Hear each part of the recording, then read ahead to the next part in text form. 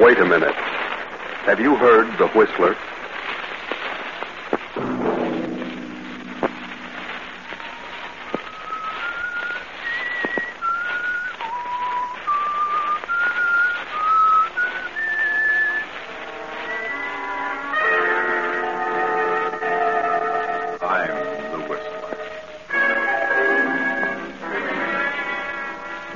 No. Don't come near me. I didn't plan to kill you, no. That was John Hendricks. He waited for a chance to sell his soul to the devil. Money is not enough, John. Money is not enough. We want you, John. We want you. That was his wife, Martha, the former widow Marsden. Yes, Mother. Yes. And her simple-minded son, Henry. Go ahead, son. Go ahead. We must have John Hendricks. Yes, Mother. Yes, Mother.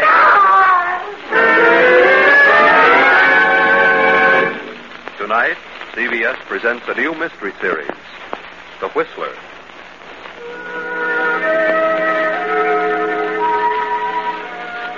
And I, the Whistler, know many things, for I walk by night.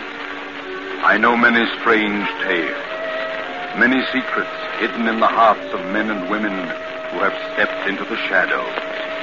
I know the nameless terrors of which they dare not speak. And so I tell you tonight the strange story of Retribution. Gaze up this muddy, rain-splattered road. A small, lonely stone building appears against the lightning streaked sky. The dismal courthouse of a southern village. The village of Marsdenburg.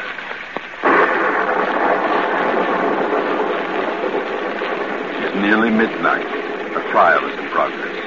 A murder trial. John Hendricks is on trial for his life. The state versus Hendricks. Killed his wife and stepson. He killed his wife and her simple-minded son, Henry, for the $10,000 in cash she kept in her big house on the outskirts of town. Open the door.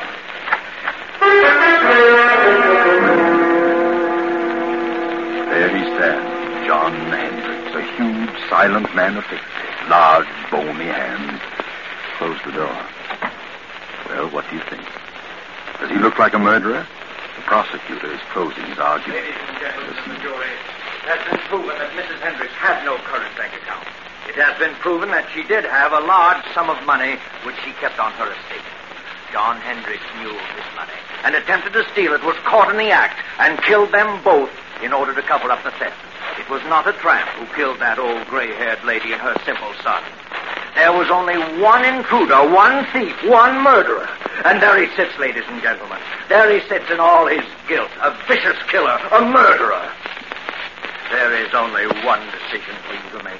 There is only one penalty that can erase from this countryside the stigma of this fiendish crime. One penalty for this axe-murderer, John Hendricks. And that penalty is death. The state rests. Ladies and gentlemen of the jury, have you reached a verdict? Have you reached a verdict?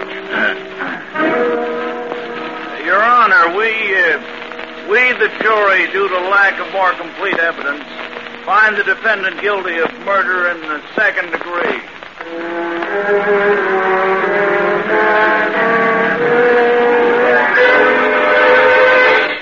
Second degree. Cheated death. You get life. Surprised? Of course you are. But it had to be. Yes, it had to be. I know. John Hendricks, stand up. Yes, John, stand up. Face the court. Watch him now. He's on the speak. John Hendricks, I wish to state that I am not in accord with the findings of this jury. However, there's nothing for me to do but sentence you to the state penitentiary for the remainder of your natural life.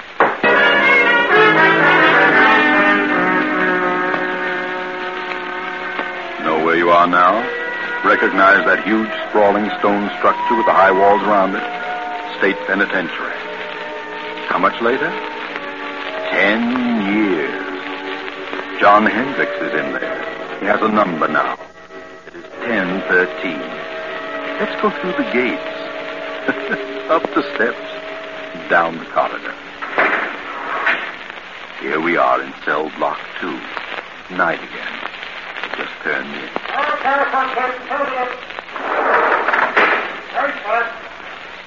This has been going on for 10 years for John Hendricks, 1013, and his cellmate Bill, 1014.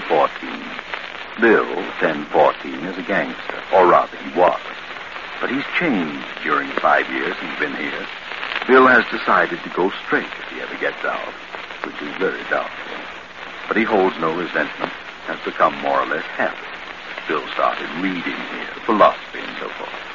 He's changed. But what about John Hendricks? Oh, no. Not Hendricks.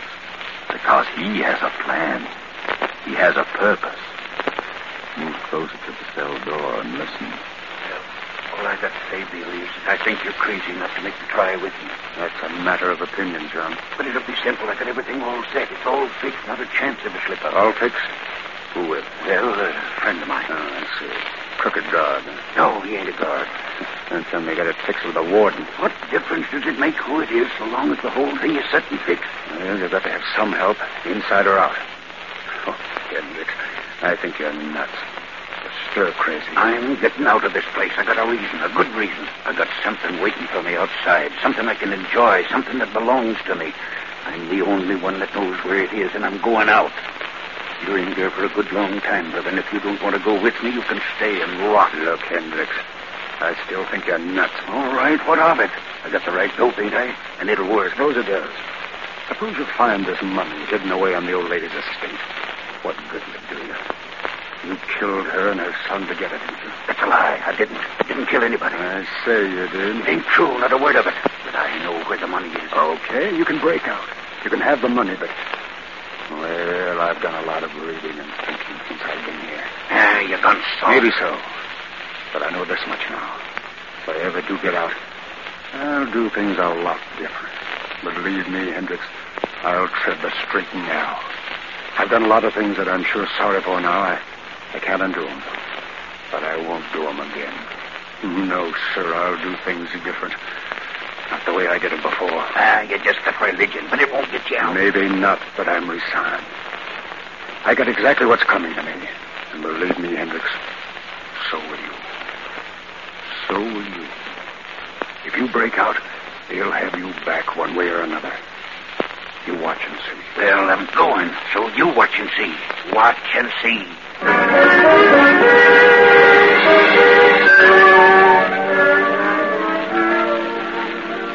Now, another storm. Another night, a lonely country road, a car. We're in the south. That village we passed a few miles back, that silent, sleeping village, was Marsdenburg. Yes, Marsdenburg, remember? That small, lonely stone building was the courthouse. The courthouse where John Hendricks was tried and convicted. We're on the outskirts now, on a lonely road. A young man is driving the old car, and there's a girl beside him. Motor trouble? Oh, there, just ahead, a light. Yes, it's a little crossroads store. Pull in. There's a light, but I don't see anybody. Oh, it's closed. We better drive on. I guess you're right. Evening, folks. What's the trouble? We're having motor trouble. Is it so? What are you doing driving around on a night like this? On our way west.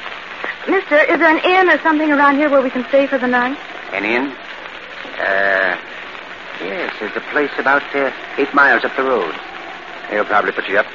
There's a sign on the left-hand side of the road. Can't miss it. This road's pretty bad when it rains. Got to be careful or you'll find yourself walking. Thanks. We'll try. Good night. Good luck, mister. You'll need the luck.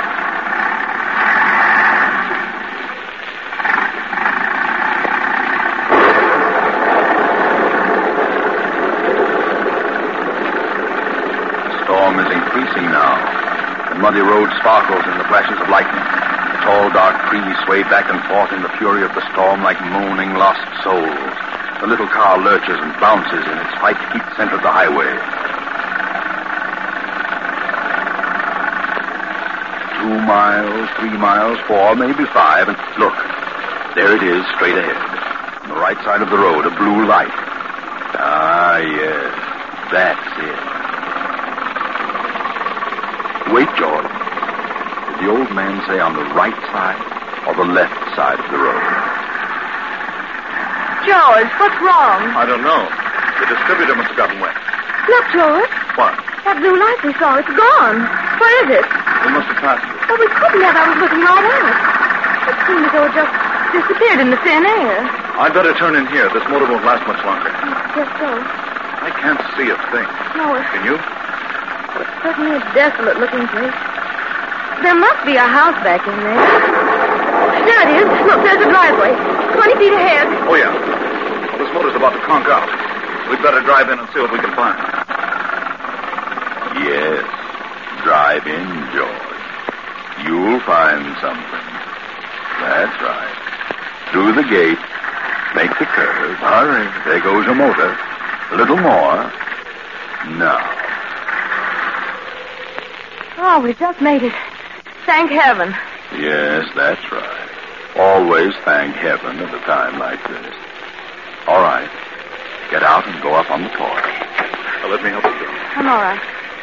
What do we do with the bags? We'll leave them here in the car till we find out if there's anyone here. Come on.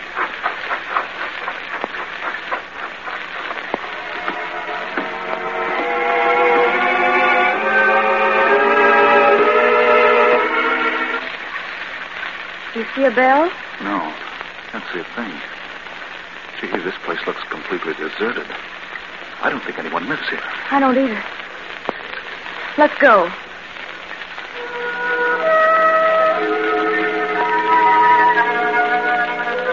You're listening to The Whistler.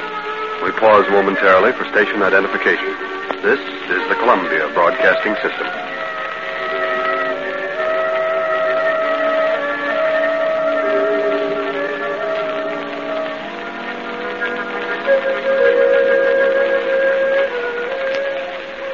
George, let's don't knock. I don't like this place.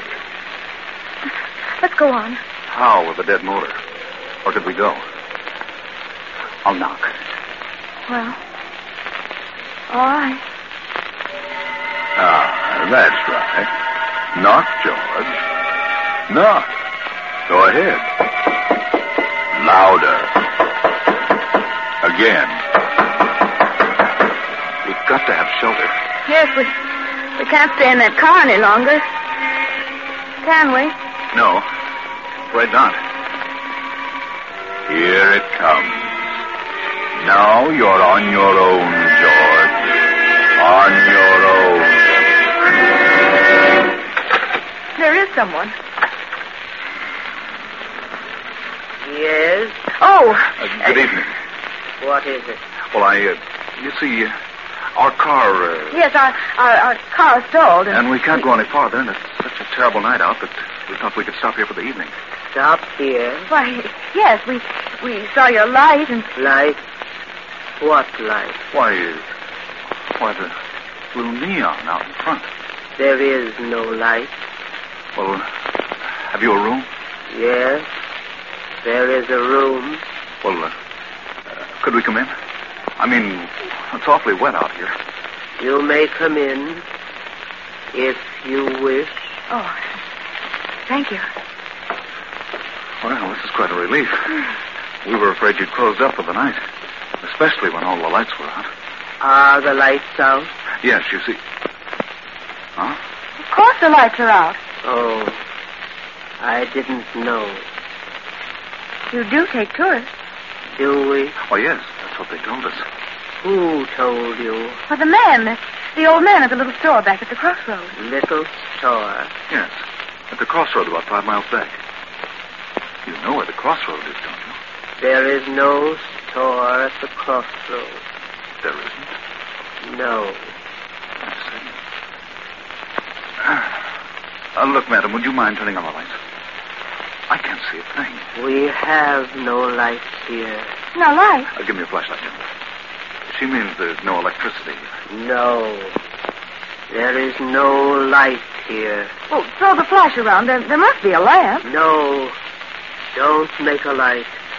We see well in the dark. We? Who's we?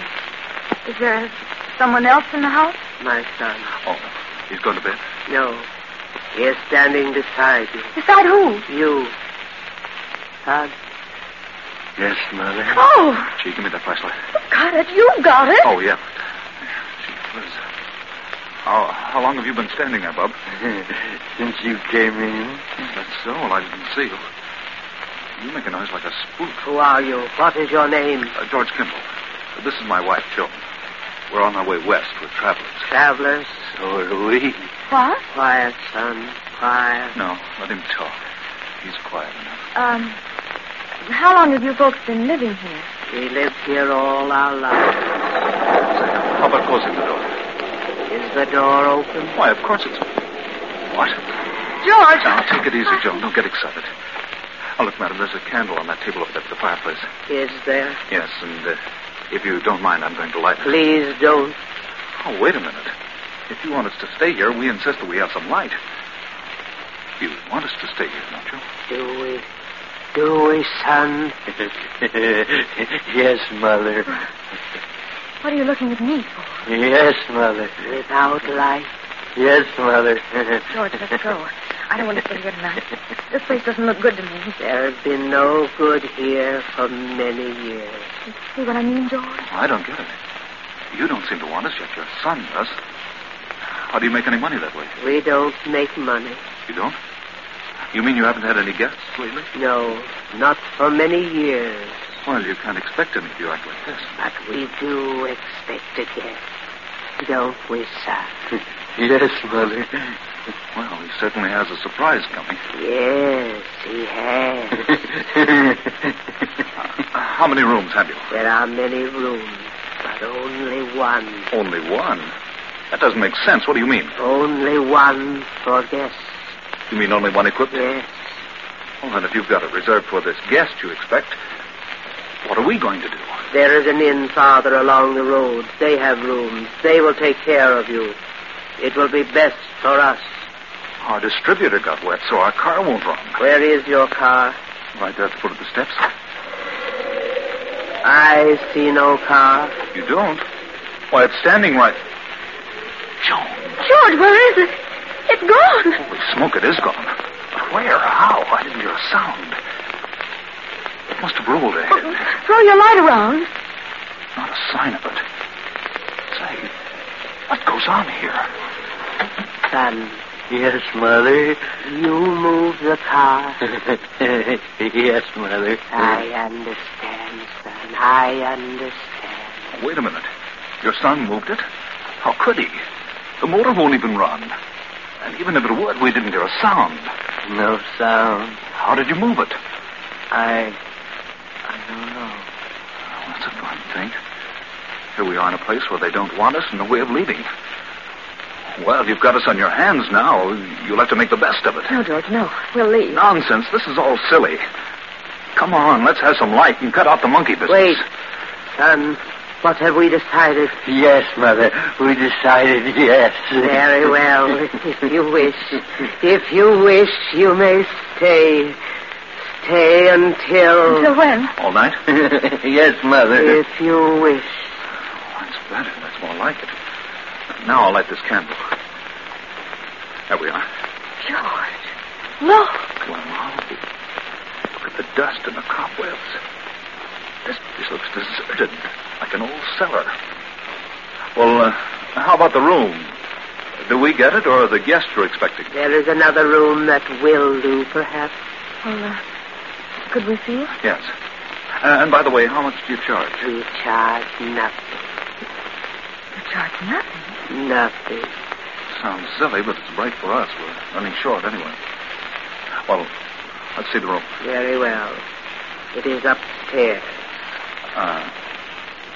After you, madam. No. You go first. Very well. Come on, Joe. Bring that other candle. Come, son. Follow me. Yes, Mother. I never saw so much dust. Well, they must like it. You know, nice clean dust. That room at the head of the stairs. Why, this room was well furnished. Is this the room reserved for your expected guest? No.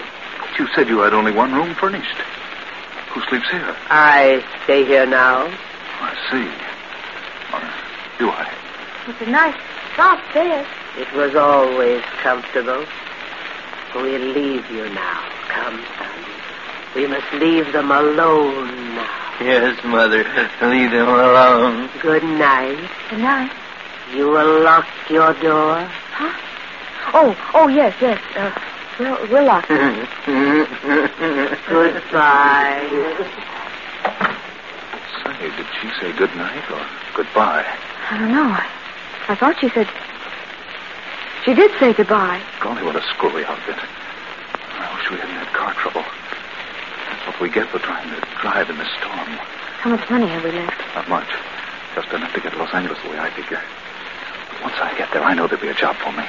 We'll make it, don't worry. You'll see me in a nice job in Hollywood. I'm not worried about seeing you in Hollywood. No? No.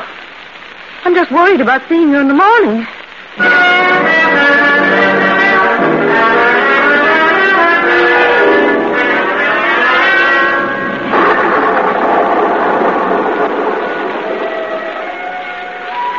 Same night, but later. It's midnight. Another car on the same road. You know who it is. It's John Hendricks. You know where he's going. He turns in at our deserted mansion, up the driveway, and stops. He steps out. Slips up the steps, opens the door, and throws his flash about the dusty room. Cobwebs glisten in the beam. A few moments, and the light comes to rest on the fireplace. He steps quickly to the mantel, draws a small hammer and chisel from his pocket, and sets to work removing a brick. Now he's finished. The brick is loose. He reaches in and withdraws a heavy yellow envelope. He starts to put it in his pocket, but suddenly freezes in his tracks. He can't move. He turns icy cold. Turn around, Hendricks. Turn around. Look. At the foot of the stairs across the room stands a woman holding a candle, and beside her a grinning youth holding an axe. Turn around, Hendricks. Look at their heads covered with blood. Turn around. John Hendricks, murderer. John Hendricks, thief. Martha. Yes, John. Henry. Yes, John. No. We've come for you, John, the same way you came for us. We've been waiting for you, John. We knew you'd come back for the money. We've been waiting. We've come to take you, John. No. Please don't come near me. Please. You must suffer, John, as we have suffered. I've suffered. Not enough, John. Not enough. I didn't mean to do it. I didn't plan to kill you. I went mad, lost my head. No, don't come near me. You can have the money. You can have it. Then give it to us, John. Give us the money. You won't need it now. Come, son. We must have the money, and we must take John. Come, son, come. No. There's the money on the floor. Money is not enough, John. Money is not enough. Go ahead, son. Go ahead. We must have John Hendricks, thief, murderer. Yes, Mother. No. I'll shoot. Bullets won't stop us.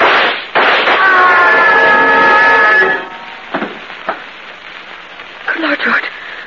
What was that? I heard a scream. Downstairs. So did I. And shots. I'll open the door. It must have been downstairs. I don't see a thing. Here's your flashlight. Great Scott. Look. A man down there on the floor. Come on.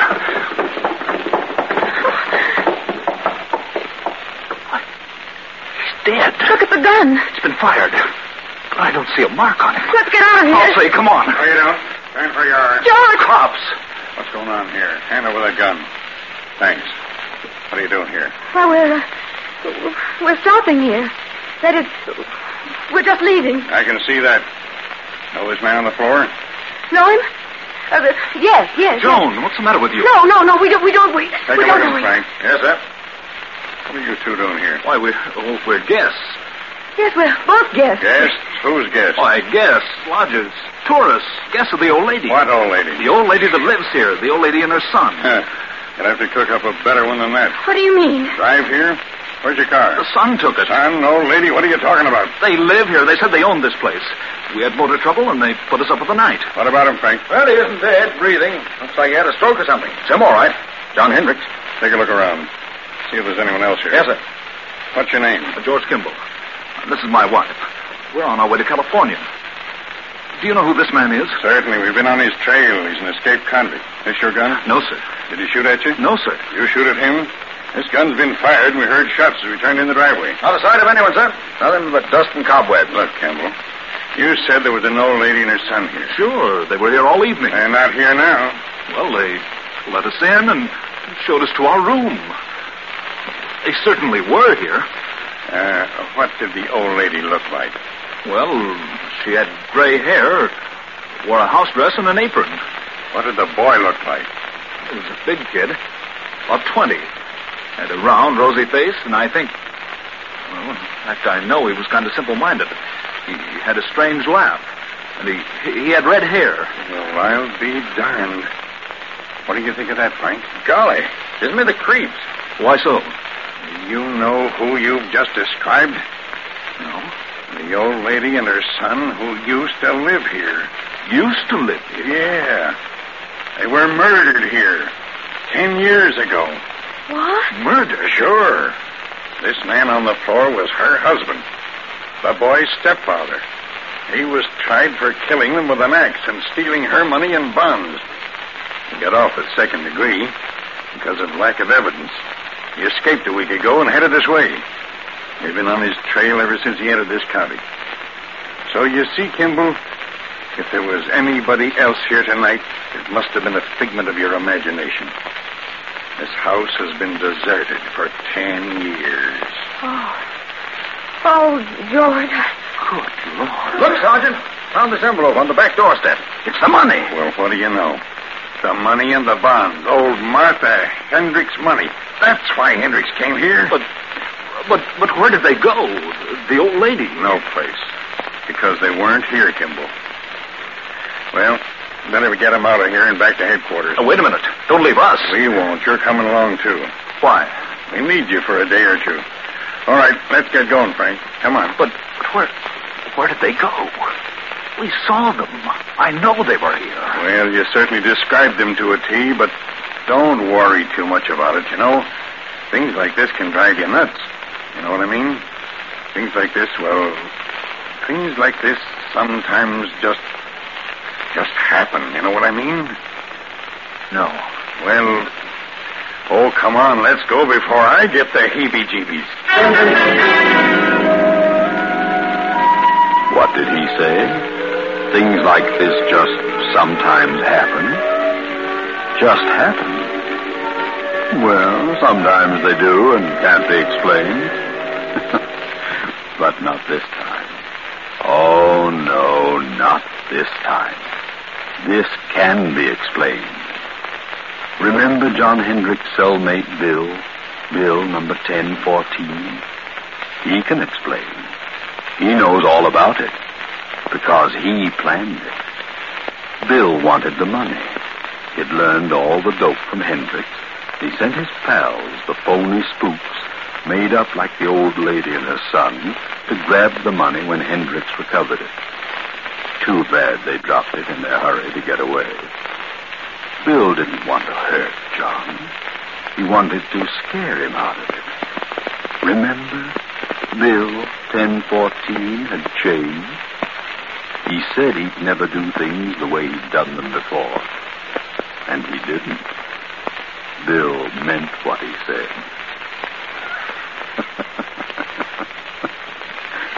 Good night.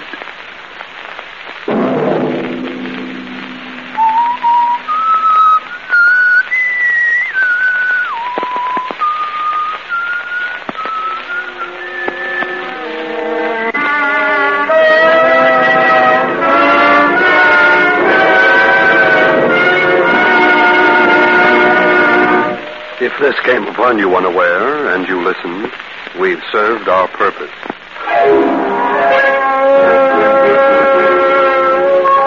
Whistler, with original music composed and conducted by Wilbur Hatch, is written and directed by J. Donald Wilson and originates from Columbia Square in Hollywood. Next week, same time, The Whistler returns. This is the Columbia Broadcasting System.